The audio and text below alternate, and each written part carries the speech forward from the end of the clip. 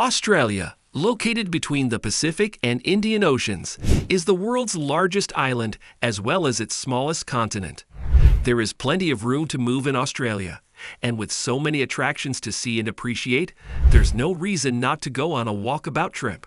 Whether exploring the traditional culture of the country's Aboriginal people, resting on a sun-kissed beach, or partying the night away at a major hotspot, Australia has something unique to offer every tourist. With wonderful national parks scattered around the country and several fantastic islands. Hello everyone, and welcome to a brand new video on the channel. Today we are going to talk about the top 10 places to visit in Australia. Before we get started with the video, don't forget to smash the like button, share the video, and subscribe to the channel. Now let's get started. Number 10. Kakadu National Park. When it comes to wilderness areas, Kakadu National Park represents the best of Australia. It is the world's second largest national park, covering more than 19,840 square kilometers in the Northern Territory. Within its limits, you can discover monsoon rainforests, mangrove swamps, rivers, gorges, old rock paintings, marshes, and waterfalls. Kakadu is also home to an incredible variety of species.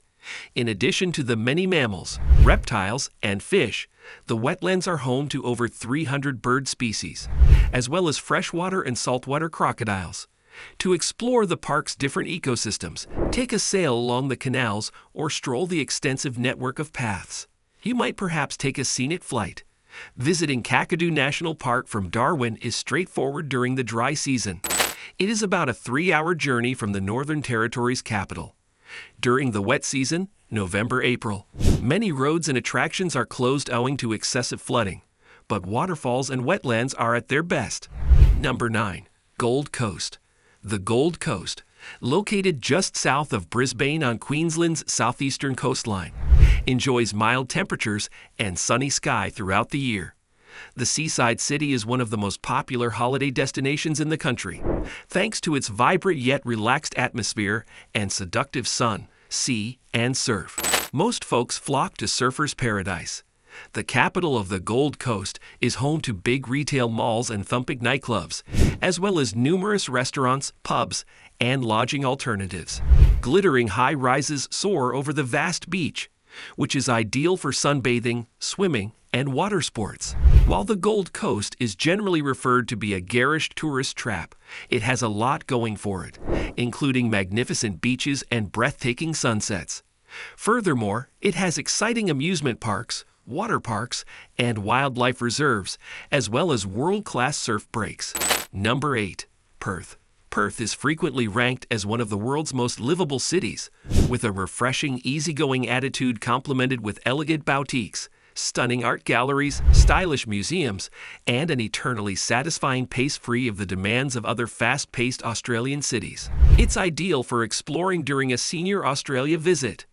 Perth epitomizes Australia's solitude while still being showered in golden sunlight and abundant natural beauty.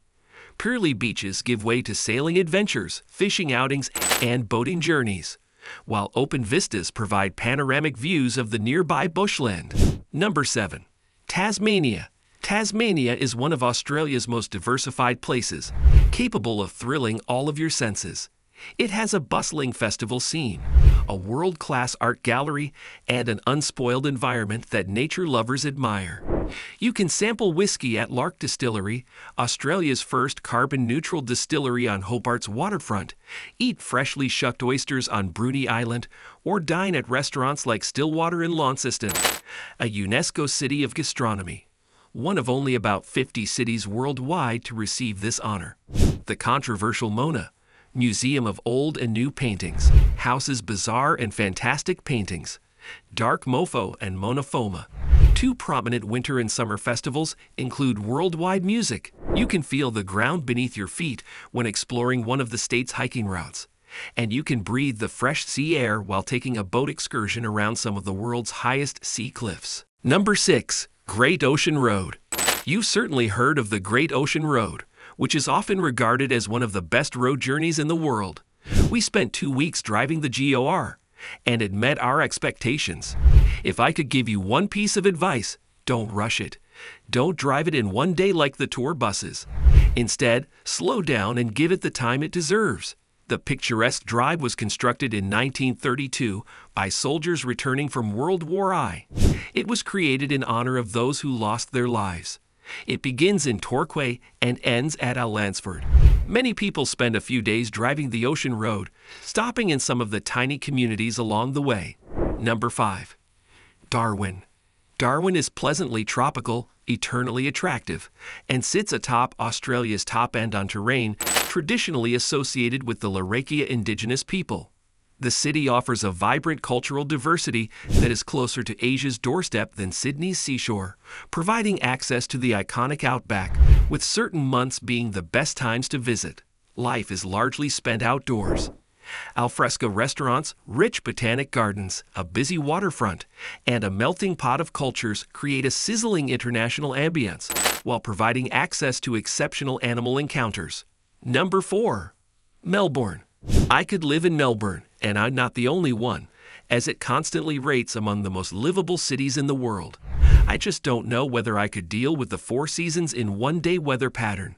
Anyhow, Melbourne is a fantastic city to visit. If you're a sports fan like me, there's the Australian Open Tennis, the Grand Prix, the Melbourne Cup, and the AFL. For everyone else, it has an excellent culinary scene, some of the greatest coffee and cafes in the country, if not the world, smart pubs, limitless shopping, and great festivals. Number 3. Brisbane. Brisbane, a famous tourist destination, is a vibrant, dynamic city that enjoys wonderful weather all year. It has a population of approximately 2 million, making it Australia's 3rd largest city after Sydney and Melbourne. Located in the Sunshine State, many people stop here on their route to the great resorts and beaches to the north and south. Set along the Brisbane River, the city's wonderful environment makes outdoor sports particularly popular. You may choose from a wide range of options, including bicycling, climbing, and hiking. A lively and welcoming city. Number 2. Uluru. Visiting Uluru in Australia's Red Centre is an unforgettable experience. Uluru, dubbed the spiritual heart of Australia, is one of those locations you simply must see and experience for yourself. Don't speed through here like most people. Instead, stay and take it all in. Experience the sunset and sunrise, walk around the base, take a camel ride or a helicopter flight, and visit the neighboring 𝐦𝐤𝐤𝐾 National Park. It is home to the famed Ayers Rock and allows visitors to explore the magnificent outback landscape. If you have the time. Number 1. Sydney. Sydney is not just Australia's oldest and largest city, but also one of its most attractive. Land and sea merge, framing the iconic white sails of the Opera House and the arching Harbour Bridge. The fabled past takes you through narrow cobblestone lanes, museum galleries, glamorous neighborhoods with artistic districts divided by magnificent beaches, and wildlife-rich places. Sydney, surrounded by skyscrapers and suburbs, startling wildness, and a glittering coastline, is an excellent site to discover contemporary Australia during a bespoke holiday centered on a Sydney tour.